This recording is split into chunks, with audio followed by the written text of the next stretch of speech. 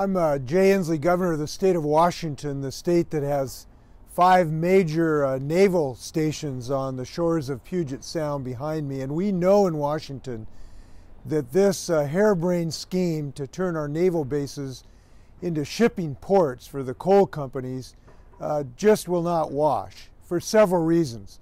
First, our sailors have a national security mission, and they do a great job. And they should not have foisted upon them the responsibility of being coal stevedores. They need to be United States Navy sailors. That's their job. Second, the President needs to know he will not be able to subvert our environmental laws. We are going to protect the clean water in Puget Sound. We are going to protect our clean air. And he will not succeed in ignoring our environmental laws.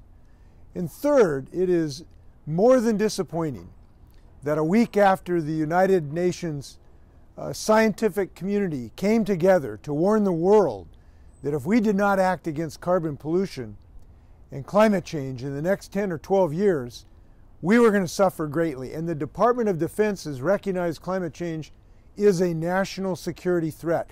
The admirals, the generals understand what the real security threat is, and that's climate change.